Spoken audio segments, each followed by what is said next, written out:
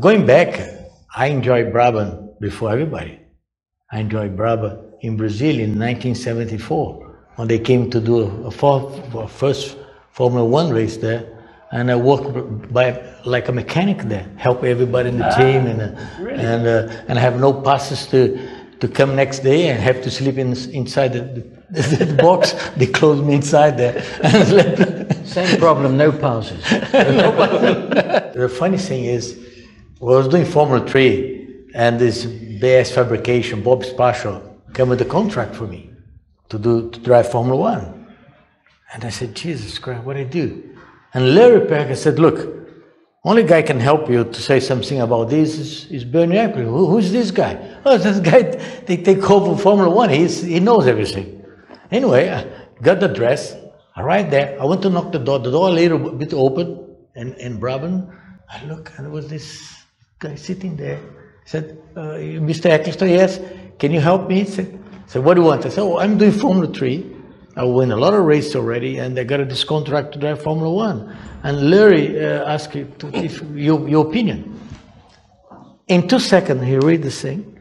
Said, oh, it's very good, but if you're really good, you're tight with these guys.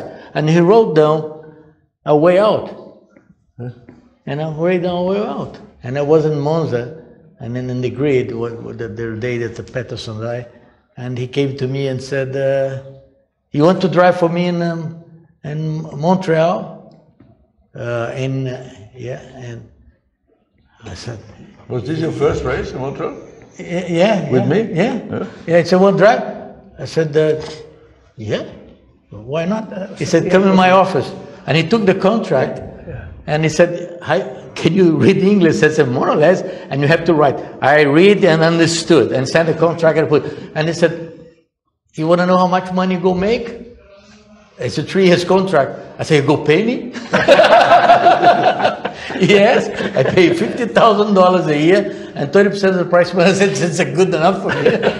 I want to drive. You did very well. We did some good deals for you, didn't we? Yeah, because I got some sponsors. Every time I got a sponsor, I give to him. He said, when I check the check, I give you half. And half, give me half. Oh, it was very good. The first year, 79, geez, I made something like between the pro car and the sponsors and the prize money, you can put $500,000. I did. You know, I would expect to make no money. I didn't care. I want to drive. That's a lot of trust. So you signed a 3-year deal and you had no idea of the terms of the. No, I have no contract. No. He had the contract for 3 years. I didn't have it. No, but this is important. If he says something, you don't even need to shake his hand. He was always firm. There was no discussion. Now, when I joined Brabham, you guys had run off with all the money by 89 and left poor old Herbie to pick up the pieces. You'd gone to the FIA, Charlie, by then. Yes, at the end of 87. Bernie suggested it. So. Bernie suggested you went to the FIA? Yeah. We didn't race in 88, and then it was reborn in 89, wasn't it? Yeah. When Niki retired, Charlie came to be my mechanic.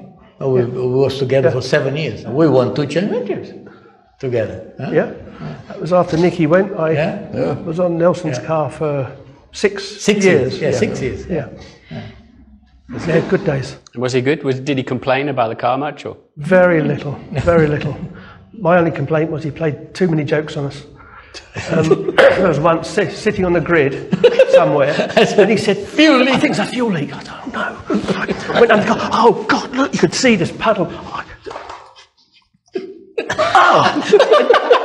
He couldn't be bothered to go to the toilet, and he did it in the car. But when Nelson first turned up in Canada, he arrived there, he'd been boss suit, and he was all no, it's not like this. They asked me to go to Canada, and geez, I have no money at all. I have 300 pounds with the money for the end of the year. And I said, since I have no clothes, what I do? Geez, I went to Harrods. I bought a trousers, a shirt, and a shoes. And I was supposed to meet Gordon in Heathrow Airport. And I arrived there, I saw Gordon, Jesus, with the plastic sandal, with the trousers until here, designed a t-shirt, full of holes. I said, I spent my bloody money. And I arrived in the circuit. This guy here have a big hole in the trouser here in the back. And this hole was for 1 year. He had the same trouser. I said, well, bloody spend my money.